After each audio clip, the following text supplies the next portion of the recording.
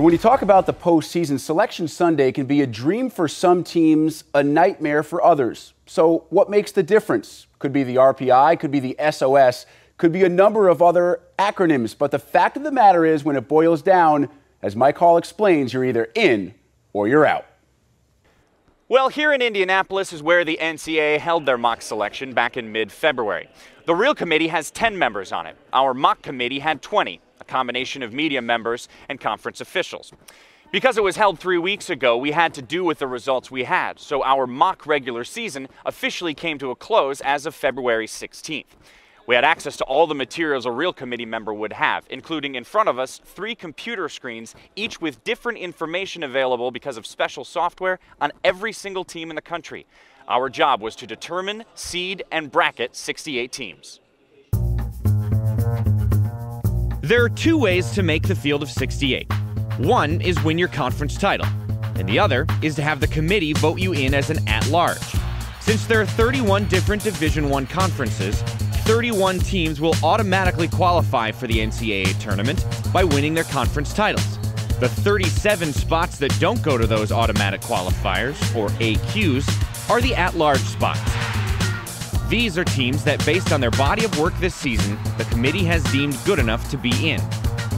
We represent Mike Babinski, who's the athletic director at Xavier, and if you look here, Xavier, they don't even give us the option of voting for it, so there's no bias whatsoever.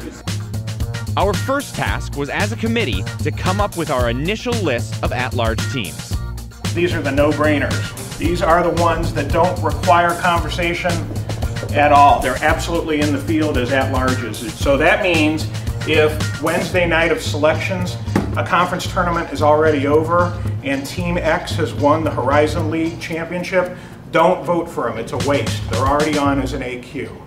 Along with the teams that were no-brainers, we could vote teams into the under consideration pool. This pool means we thought these teams at least deserved serious consideration and discussion to be in the field of 68.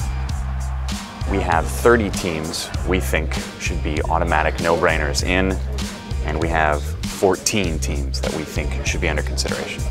You are allowed 37, no more. We felt if it's a no-brainer, there were only 30 teams right now that were good enough. The votes are all done secretly, and the NCAA tabulates them.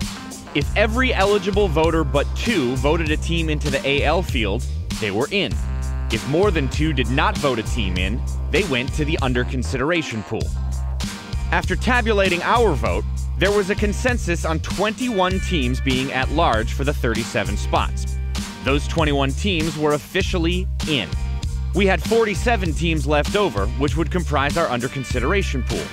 Our job as a committee was to fill the remaining at-large spots from the 47 teams in this under consideration pool. Each committee member had to pick who they felt were the best 8 teams from the under consideration pool. Once that vote was tabulated and the consensus 8 were chosen, each committee member must rank those 8 teams 1 through 8. The top 4 vote getters are officially in the tournament as at-larges, while the remaining 4 teams have to wait to the next round of voting to see if they will get in. This long voting process repeats itself over and over until the at-large pool is filled. In our case, it bled into the second day of the exercise. Once the final teams are voted in to complete the at-large field of 37, all the remaining teams in the under consideration pool have been officially left out. Once our field of 68 teams was complete, using a similar voting technique as the previous stage, the committee orders the teams 1 through 68, with the number 1 team on that list being the tournament's overall number 1 seed. Ohio State was number 1 on our list, so they had first dibs on where they went. Ohio State's your overall number 1 seed based on your decisions. Where would you like to send them? Newark, so Ohio State goes to New Jersey. But it's not as easy as making teams 1 through 4 1 seeds and 5 through 8 2 seeds and so on. The committee wants the regions to be competitively balanced, and they want to avoid 2 teams from a conference meeting each other until a regional final. Plus, they want to avoid rematches from last year's tournament and sending teams to the same sites as last year's tournament. The committee takes all those things into consideration, and sometimes it causes teams to change a seed line. And down the list we go until all 68 teams have been placed into the spreadsheet. And there you have it, our mock NCAA tournament for 2011. When it was all said and done, there were a few main things I took away from this event. One, each committee member is different. I may care more about non-conference strength of schedule. You may care more about wins against the top 50 RPI. Neither is right, neither is wrong. Two, it's a lot harder than you think, especially when you consider some of the variables that come into play, like how some schools, because of religious reasons, aren't allowed to play on certain days. And three, it's exhausting. I mean, we were only there a day and a half. The real committee is locked into that room for more than 12 hours a day for 5 days. It is a thankless job, and I'm thankful I don't have it.